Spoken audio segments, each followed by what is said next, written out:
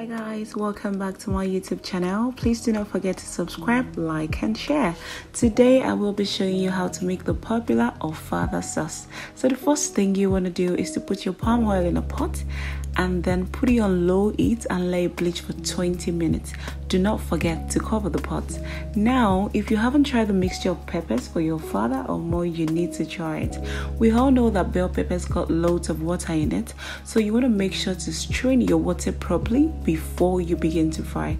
Do not forget that we're already frying the palm oil and it's covered somewhere doing its job. Now let's get right into the ingredients.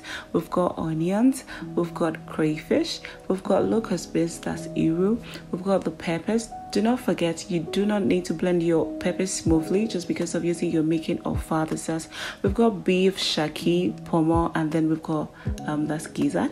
Now, if your oil isn't bleached like this, then you are bleached it wrong, because this is exactly what you need to make Ofada.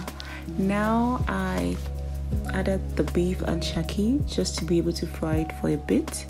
You don't want to over fry this obviously, because it's not fried stew you're trying to make.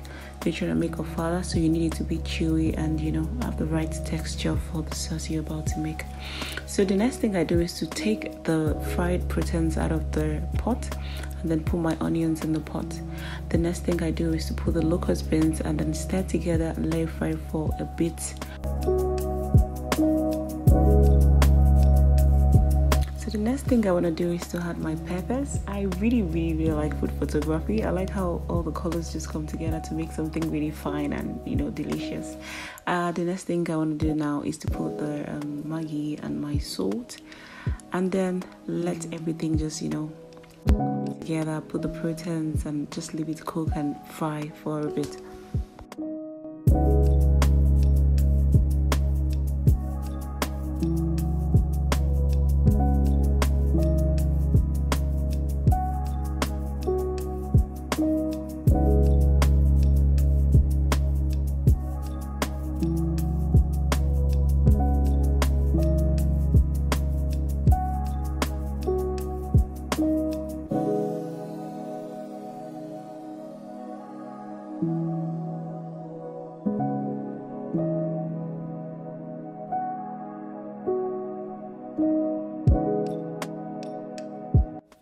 The Ofada sauce is ready, as you can see.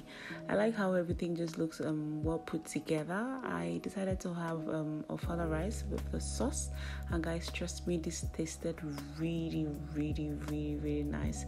Please let me know if you'll be trying this, and let me know what else you want me to make in my next video. Guys, thank you so much for the support. Thank you for the love. Please do not forget to like, share with your friends, and subscribe if you haven't already done so. Thank you guys so much. See you in my next video.